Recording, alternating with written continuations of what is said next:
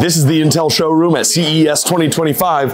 Let's go take a look. I'm here with Lyle, who's going to tell us what's new with Thunderbolt. So what's big here? I see a lot of setup. Well, Ben, we got some great stuff here at CES with the Intel booth.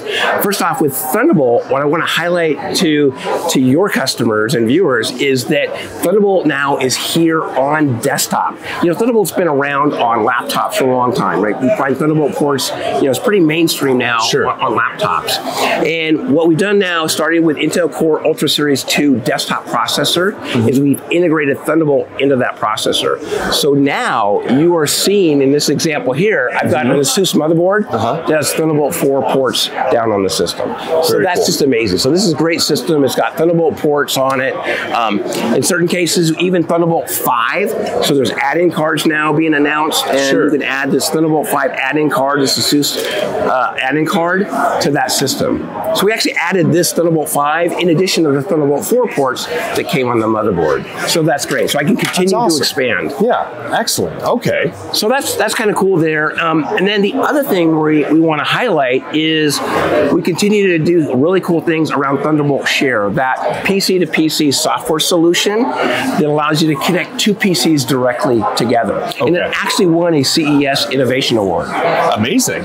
So let me show you. So what do we got here? I've got Marvel Rivals running on this desktop, right? There's 20 million users out there. Yeah. And Overwatch 3. Oh, yeah, exactly, right? So what we want to do is I want to take what I'm doing here, my game, and let's say I want to stream it to Twitch, to YouTube, or maybe I want to record it.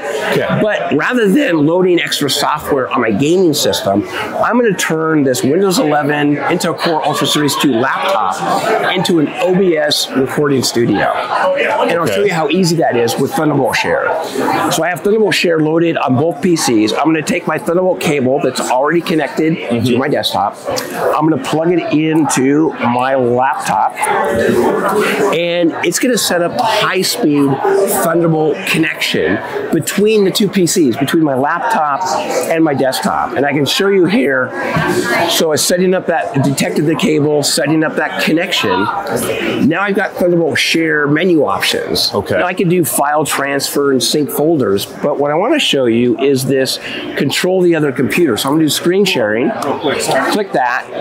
I immediately have uncompressed, full frame access to my desktop over my Thunderbolt Share. That's so cool. So the other cool thing is that we are announcing here at CES, that's brand new to Thunderbolt Share, is we are adding audio streaming. So you can turn on remote audio. So now when you play the game and start to shoot, the audio and video is coming to this system. That's pretty cool.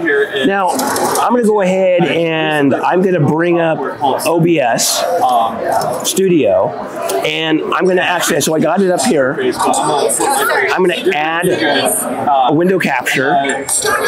There's my Thunderbolt Share. It's looking at whatever application I'm choosing the Thunderbolt Share window that I already established in the background, right? I'll choose audio. I'll click OK. Now, anytime you play, I can start recording. I've just set up an audio video studio, that simple. Stop recording. I could be streaming if I wanted to. I'll go to my videos here. There's the one it just created of you playing the game. And I'm playing it back.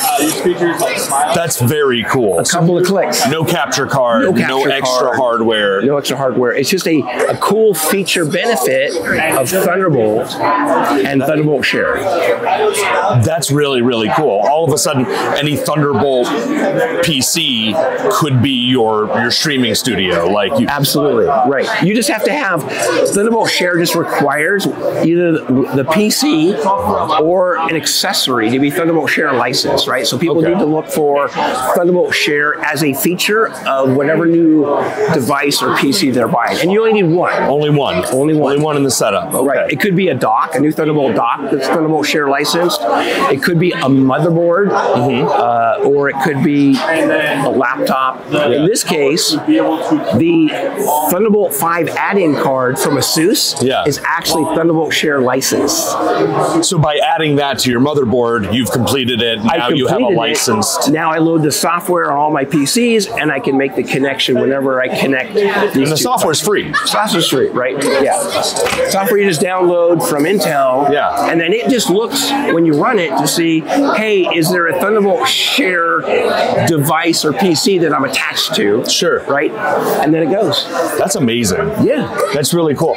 Like, it makes the connection between two PCs as simple as you intuitively feel like it should be, right? Right. You put one cable between them, and now it just works. You can drag and drop fast, files. Efficient, exactly. And that's the cool thing. When you go back and you look at Thunderbolt Share, it's not just screen sharing. Yeah. It's, dragging and dropping files in between without using an external drive as an example. Yeah. Or I can sync a folder. Or I buy a new PC from Newegg, I can easily transfer my data from my old computer to my new computer. See? There you go. See, get that new PC, just transfer everything over, and then use your old PC as your new streaming PC. That's right. There you go. Lyle, I think this is incredible. Thank you so much. Thanks for stopping by. Absolutely. I'm glad we did. Yeah.